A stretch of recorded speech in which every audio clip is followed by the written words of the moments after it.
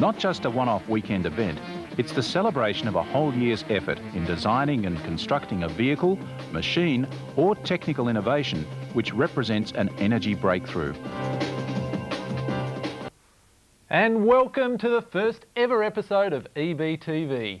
Yes, hot on the heels of the Sydney 2000 Olympics, another event, probably the next biggest event Australia's going to see this year, the 10th anniversary of the RACV Energy Breakthrough.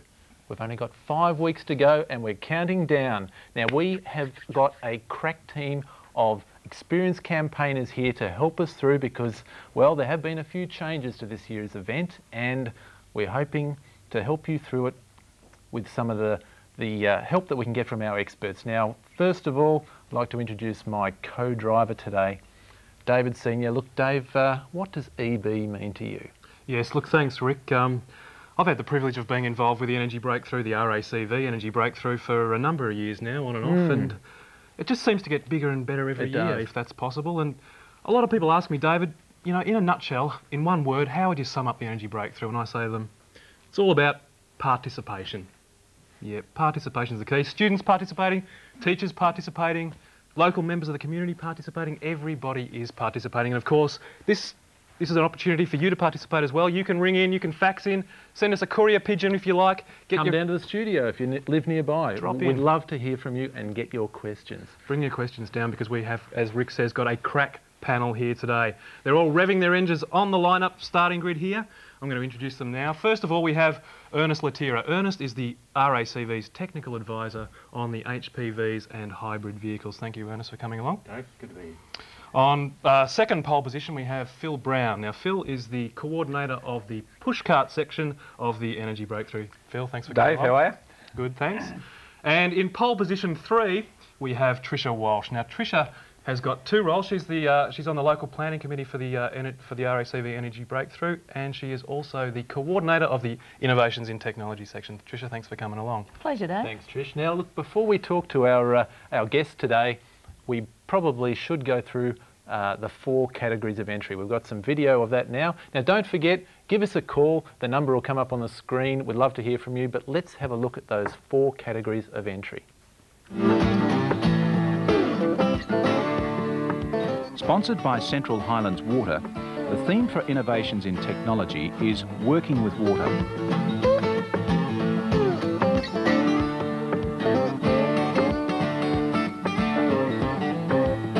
Tyab Primary School certainly made a big splash in the innovation section.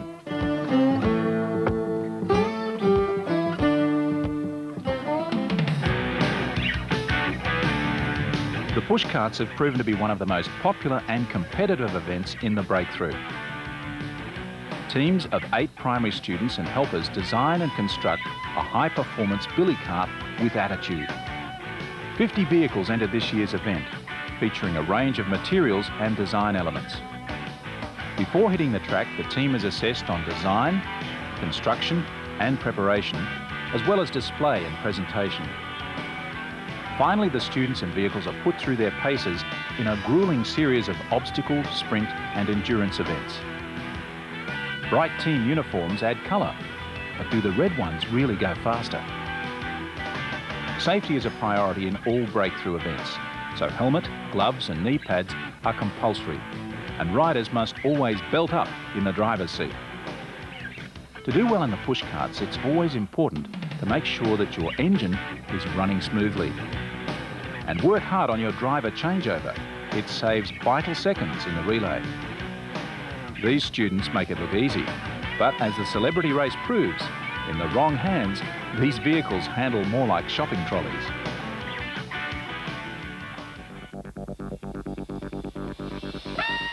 In this category, entrants design, construct and compete with a vehicle driven solely by human power.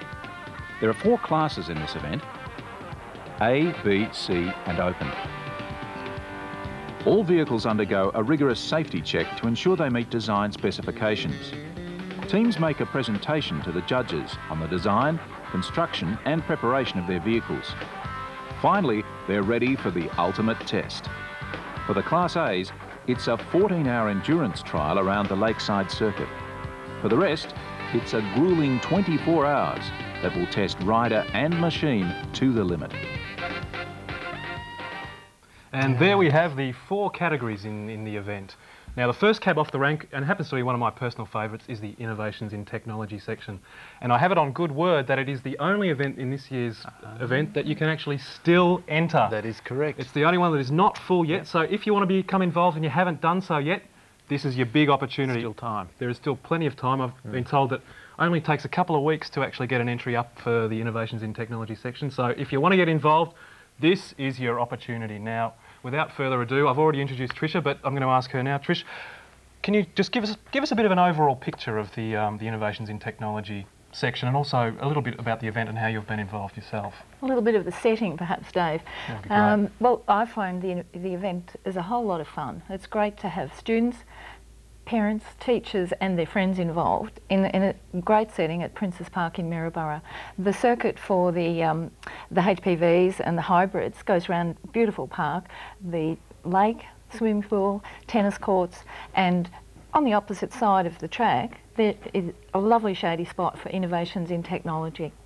Pole position. Yeah. Pole position, yes, yeah. We have a large tent for shelter because, of course, slip, slop and slap is very important at our Definitely. event. Always lots of sun. And so a big tent for the display and presentation, and then we have our water tanks for crafty design outside in the sunshine. Okay, now you've painted a beautiful picture there, Trish. You've just mentioned crafty design. What are the 2 categories in the event, or what are the categories? What does Innovations in Technology involve? It involves students being creative and using recycled materials where possible. This is one of the items for crafty design, which I'll just lift up very quickly. And the crafty design are the models that go onto the water. So after the students have talked to their judges about their design, presentation, their display, and answered the questions, of course, and talked about their craft, these are placed on the water and they scarper down the tanks. Ah, so this is a sort of outrigger system you've got going here. Yeah, it's a beauty, isn't it? I like the surfboard particularly. I don't know if I'm holding it the right way. Probably, yeah. So that's one of the designs there. Crafty design. We also have moving water, and there was a shot of moving water on the video clip just earlier. Okay, yes. And the moving water challenge is for the students to move some water from one side of a mountain to the other. Wow. So boy, it's not just moving a mountain, it's moving the water. Moving the water. Yep. No, mountain stays, water moves. So what sort of entries have you had for that section over the years? What are some of the more interesting ones? Well, we've had some fantastic ones that have actually had quite large mountains, and they've had the water, because the power for that is mostly water. There can be another source of power used, but the challenge is to use mostly water power to get the water around and through the mountain. Okay, you're taking notes on this? Good. All right, now... But we do welcome more entries, and we'd Definitely love more more entries. entries, so please get to and come along. Excellent. Okay, now you mentioned briefly something about the assessment and the judging. Can you give us some sort of inside information on what the judges are looking for in this event? Absolutely. Innovation. Creativity. Now this one, for instance, I'll just grab as an example, has a little mousetrap in it. Ah. And that's a little ripper. Now, the judges are looking for the use of recycled material, design, the look of the item, so, you know, sleek, using definitely a recycled item here. That the students are able to talk about their craft, that they know what's being put into it, and are able to talk about how they constructed it, how it's going to work then. Okay, so it's not just building, it's actually, you have to be able to discuss how you've done it. And exactly. So is presentation important in terms of what they present? Can they use, you know, innovative technology in terms of their presentation? Yes, they can. PowerPoint and computer stuff? Well, it's not the best place for PowerPoint. Okay, water and electricity probably doesn't mix, does it? Well, we're outside. Oh, yes, exactly. But we're outside and there's a bit of dust and stuff involved too, so it's a bit of a worry with that finer technology. But with this sort of technology, ace. Great stuff. Are you going to show Trisha your entry in this one, Dave? Having seen these got ones, well, okay. look. Go on. What have you got? Well, I worked on buying something. Can I say that? This is for the. Must be for the crafty designs. What do you reckon? Now, wait for it. Look, you just wind this bit up here, and then the tail goes, and that'll zip along. Is there a price for speed? You've been practicing with that in the bath, I'll bet. I have. Now, well, the mechanism's great, and I think you could build on that. something right over Okay. the top and recycle gotta material make and it use yourself. that. So this could be the hub of something Could bigger. be something to Excellent. build on. It's definitely going to be a creative one. Okay, well, look, I think you can definitely do better than what I've done here. So enter the Innovations in Technology section. Get them in soon. That's all I can say. Excellent. Thank you very much, Tricia. That was Thanks, Tricia. fantastic. Pleasure. Now, the next sort of category I guess we're going to talk about now is the push carts, and I mean, I love this category. It's they call them billy carts with attitude, and the attitude of the participants has certainly been very enthusiastic, and now Phil is the coordinator of this event. They just love getting involved in this, don't they, Phil? Yeah, they do, Rick. The kids love building the cart.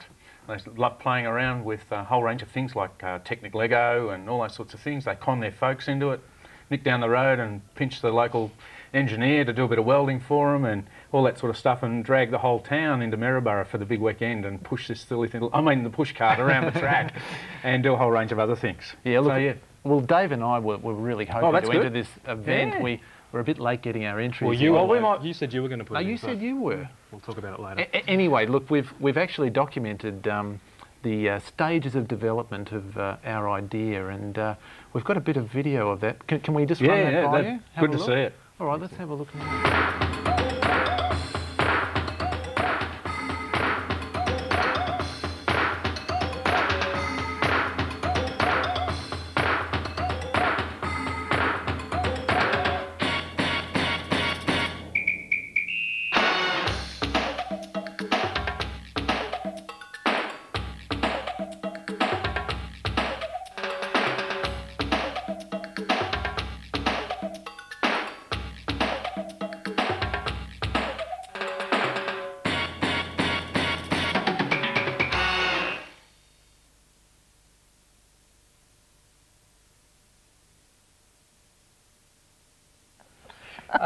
Yeah, so what do you think, Phil? Are we looking competitive, do you think? Rick, I reckon you're starting really well. You've Right, started to yeah. think about what it looks like and what you need to have and all those sorts of things. Just a couple of questions. Yeah. You got other kids involved, or is it just the two of you? Well, it's just going to be us. Dave and I. Yeah. Is that Because at the pushcart event you need 8 people. 8? Yeah. Oh, goodness. We're not going to fit 8 in the wheelie bin, are we? supposed You to got, read the you got a few criteria. girls with you as well. You need a few girls to join you. Oh, that's right. Yeah, 50% girls. Yeah. Ah, forgot about that Well, I one. could wear a dress. Well, good try, good try. But the model's got to start. But Yeah. can I suggest that perhaps you could go and look at the school's handbook that might give you some specifications? Yeah, but Yeah, that's a good idea. Look, you started having fun and that was good. we did. We had a lot Yeah, of fun. didn't we? Yeah, and we worked out a few tips that'll help us, I reckon, That's if we great. do enter Find your next year. folks, have a chat to your folks, have a chat to your teachers. Yeah, see what you can come up with. Because it's really an event that involves family, community and all that sort of stuff. Is that the sort of aim of the whole Yeah, push to get carts? as many people involved as possible, with Yep. the kids owning it, and as you did, played around with a whole range of things just to see how to go. And then that's the whole concept. Kids Fantastic. playing around with it and starting to develop a machine. Now we sort of had a wheelie bin idea, which It was really bad. yeah, so to speak, and there are quite strict rules on the vehicle that you can enter into this, isn't there? What does it? What are the billy carts? there's certain restrictions around safety, so you need to have a roll bar to protect the person driving. There's certain sizes of wheels. There's protection around not having sharp implements on the cart. Yeah. There's knee pads, elbow pads, helmets, all those sorts of things for the pushers and the drivers, so they're safe. So yeah, you need to check out the handbook that was circulated out to the schools, Right. or if people want to ring this number that's on the screen today, we can arrange that information to get to them. Great. Now look, I know safety is a big issue with the whole RACV energy breakthrough. Now we noticed a little bit of a safety issue that we spotted in this pushcart event last year, and I think it was a celebrity race. Yeah, look, we don't know who the guy was that was driving, do we? We haven't been able to identify him. I think we've got some footage now. You may have seen it a little bit earlier. Now this, I think, is technically referred to as the speed wobbles. Have we got that now? Yeah, the shopping trolley effect. Yeah. See, here he comes now. You saw it in fast. Now we'll see it again in slow. Look at that. He's all over the shop now. Is that just driver error, or is it some technical fault with his vehicle, do you think? Oh, I think this guy needs a bit more practice in his vehicle and working with his team around the vehicle, and a bit more driving around the tracks. Right. So you think maybe he'd just come in, had a go that day, hasn't done all the training that you need to for this. And it's important to do that. Yeah, look, I think what happened too was he was using a 2-student horsepower there instead of the 1. He was overpowered and he just wasn't able to handle that sort of. That's true. That There was a bit of sneakiness going on there, wasn't there? I think so. Now, Phil, I've got a fax here from Bairnsdale Primary School. They've asked some fairly specific questions, so thanks for your fax. Now, technical questions here. What is the size of the turning box in the relay? Oh, okay. First of all, what is technical the turning question? box? But perhaps there's 2 questions in that, isn't Yeah. there? The turning box is the end bit where you need to turn the vehicle around in the sprint event, swap over, and push back. The size of that square is about 3 metres by about 1.5 metres. And you have to turn your vehicle roughly around within that space. Yep, without going outside that space. Okay, there you go. That's that one. How far apart are the witches' hats in the obstacle course? Do you call it an obstacle course? Yeah, there is an obstacle course where vehicles have to manoeuvre around a whole range of little obstacles. The witches' hats, which they're talking about, are about 2 metres apart. 2 metres apart. Well, it doesn't mean much to me, but I'm sure it will help our friends at Bairnsdale. They've got one more question, and I think this relates to what we mentioned before. The seat belts, are they a standard sort of design that they need to do? Yeah, in the school handbook, once again, there's specifications there, and there's a preference for 3-point contacts for seat belts or 4-point.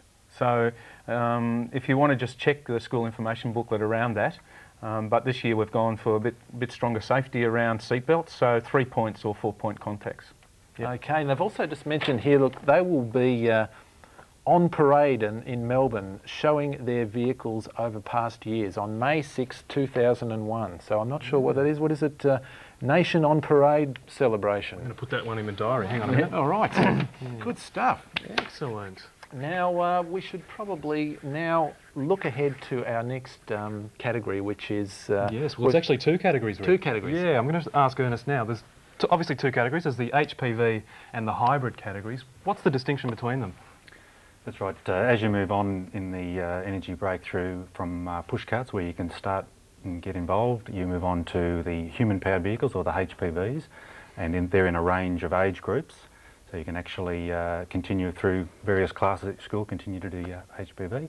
And then we have hybrid vehicles, where we bring in a greater degree of technology, and we're looking at a hybrid has 2 power sources. So it can be a small petrol motor, and you're given an allocation of how much fuel you can use, because energy event, and you're given an allocation of battery power or electricity, and that can be charged up with solar cells or somebody pedaling a generator on the sideline, and how you mix and match how that power is used. And you say a small petrol engine, is that like a V12 and less, or Ooh, a bit smaller than that? I think they tend to use very small motors. I mean, brush cutter motors are the most common. Okay, right. But yeah, I mean, there's no actual restriction on what sort of engine you can use, only on how much fuel you can use. Yeah, so you don't want to blow it all in the first lap, really, do you? Yeah. It's not Leave a drag you race. stranded for the other 23 hours, yeah. Yeah. Now, there have been a few changes this year to the Yes, event? the event develops regularly. I mean, we're in our 10th year now, and we like to keep the challenges up to the students. For a number of reasons, we've actually changed the direction of the event this year. So we're running in a anti-clockwise direction. Ooh, we better write that down. Which means a lot of the that's gonna corners will change, you. and a lot of the participants need to have a look at the track and consider what it's going to be like running in the opposite direction, which way the hills are going to run, the corners, those sorts of things. And also that means we've had a change to some of the pit locations. So they need to have a look at their newsletter and just check out exactly where their pits are and how they'll be running this year. I know that'll all throw me if I had to go around the other way than I'm used to. Yeah, now, in terms of driver preparation, you mentioned, look, it is an endurance event. It's important to, not run your race too early, I guess. So what sort of preparation should they be at? I mean, at this stage, we've got 5 weeks to go. Yeah. Where should they be at with their preparation? By now their vehicle will be pretty much finished, so they'll be looking at just going back over the vehicle and checking that everything's bolted up right and not going to break or fall off, and just that preparation thing. We've stressed 3 areas in the handbook's information that's gone out to the students. The first one's the roll bar. It's very important. A lot of vehicles do end up upside down at some stage or other in the event, whether that's just tiredness or misjudgment or whatever. So in scrutineering, the vehicles go through scrutineering before they actually get onto the track, And the three things we look for very closely, the first one's the roll bar, and that needs to be part of the frame of the vehicle, so it's structurally strong enough to hold the vehicle. And the most important check is the clearance above the rider's helmet. Obviously, you get different size riders, you get some small students and you get tall ones, and you've got the variation. So with the tallest rider sitting in the seat, you need at least, say, 4 fingers hand width above your helmet. It's 150 mil, but that's what you're looking for there. Okay.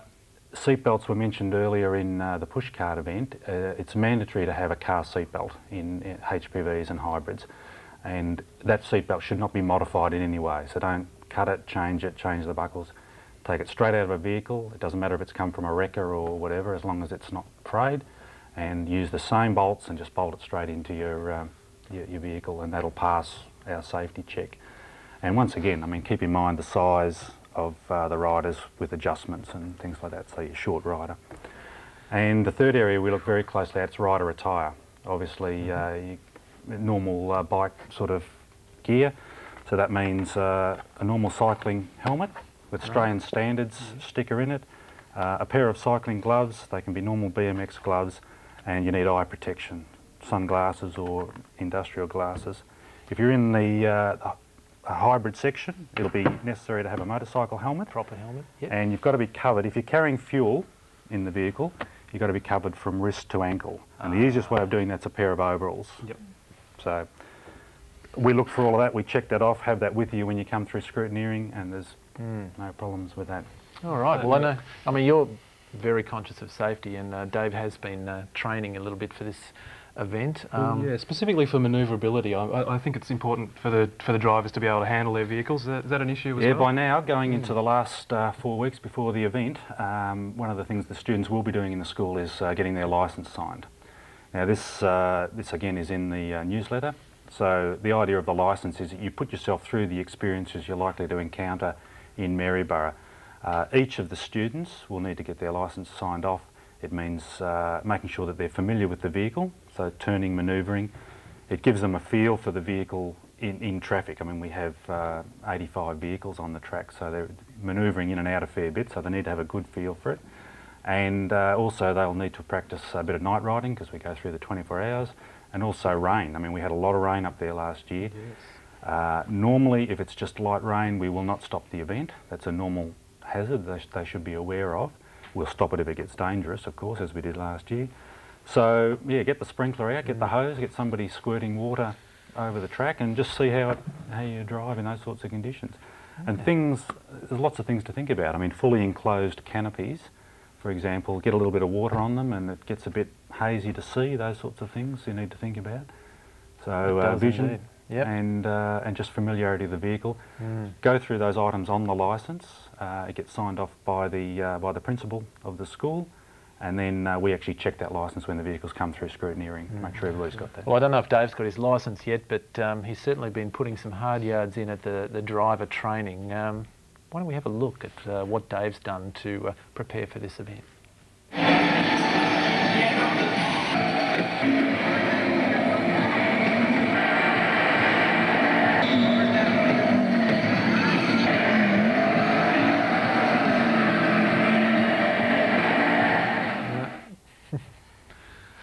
Well, what can I say? I mean, it's something anyway. There's a lot more to it. You need to practice, especially with your pedalling and your physical training. I know you've been putting the hard yards in on the bike as well. I have, yeah. But that's a good way to test the reflexes. Oh, get definitely, the handling happening. I think it'll help you a lot. Okay, so it was a lot of fun anyway. Yeah. Well, if you've got any calls, you've still got a couple of minutes to go to ask our excellent panel of experts here any questions you've got before the event ticks over. Now while we're waiting for those calls, I mean, one of the things the students do need to keep in mind is this 24-hour event. It's very easy to think that you're out there and going to be all over in an hour or so, but 24 hours is a long distance event. Yep. It means the students and the riders need to keep in mind the endurance aspect. So if it's hot, it's going to be ventilation in enclosed vehicles, it's going to be keeping the water levels up. Once again, if it's raining, you need to think about that aspect of it, and just how you manage your team, the endurance aspect of the team. They need to rest, they need to eat properly to get through. And one of the things I always stress with the students when we do the rider briefing is just the consistency. The vehicles we find that win their categories each year are the ones that just go round and around and around and don't spend a lot of time repairing broken things in the pits because they were rushing it, and they manage their rider time and their track time very well. So it's a marathon, not a 100-metre sprint. Absolutely. Exactly, and I think certainly Steve Monaghetti's race at Sydney 2000 is a great one to go by. He peaked beautifully. At the end of the race, he was running stronger, I think, at the start. He was. And top 10 finish. It was good. Well, it's almost time for us to go, mate. It is. Thank you very much to all our panel. You did a fantastic job. Don't forget, we are actually having another program on Thursday, the 2nd of November, so stay tuned for that. And maybe next time you can actually ring in with a few questions. You still have a few weeks to go before the race. Last minute fine tuning, that sort of stuff. We should thank our guests. And, thank you very much, guys. Ernest, Phil and Tricia. And we should also say that there are only 5 weeks to go. We're having another program the 2nd of November. We're going to talk about the last minute things you need to be thinking about right before the big event. And any final thoughts, Dave, on energy breakthrough? And look, I reckon we should I reckon pretty soon there's going to be, RAC, there's going to be human-powered vehicles all over the roads. I think that would more be a than cars. thing. And when you ring the RACV, you'll be ringing to say, look, my chain's come off my bike. That would be fantastic.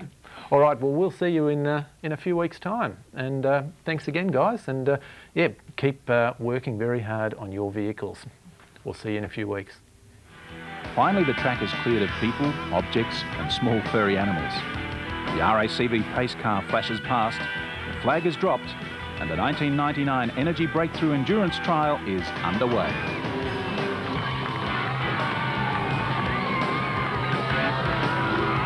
The searing heat of the day really tests the rider's stamina, and constant fluid intake is a must. Well done. You hit that fella. 337. 337. Check that in. Quick pit stop and a change of driver, and it's back on the track for more pedalling. Lungs may burn and legs feel like jelly, the crowd can always be relied on for some much-needed encouragement. Although sometimes it can be tiring just watching.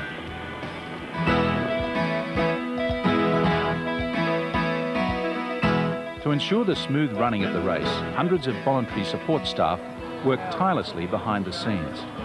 Pit crew teams are also ready to leap into action when needed.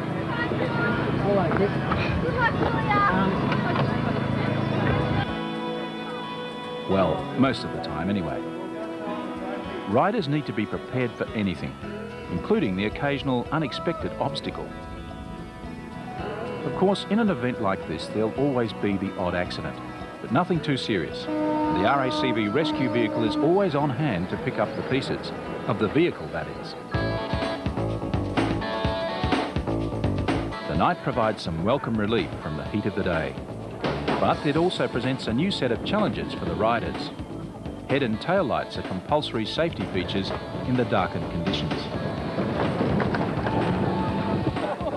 Crowds dwindle slightly, but the die-hard fans remain. Some riders prepare for their next stint on the track. Others catch up on some well-earned rest. He's probably still pedaling in his dreams. The timekeepers keep on keeping time. Emergency repairs are carried out. Get some five, get that 500. Get me a spanner stat. Check everything else under there, will you? Everything's right.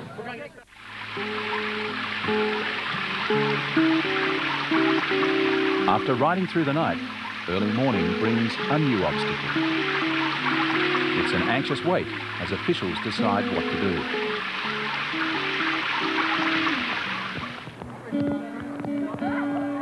Initially the light showers are okay, it's a bit of a challenge for the riders, but as you can see the rain got heavier and as a result we stopped the race for a half-hour break, give the riders a chance to look at their vision and the glasses, that sort of thing, and we sent them back out. We did about another hour and now we've had to call the race at around 10 o'clock this morning.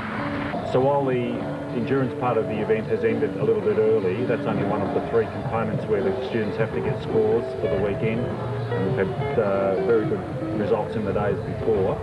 So we'll get these final results and the winners out on the internet site and notify all the schools as soon as we can.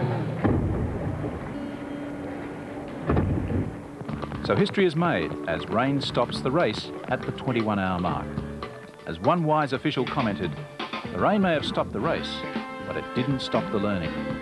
The volunteer RACV staff learned that you can still play with your Lego blocks, even when it's raining. Still enough time for some record-breaking achievements.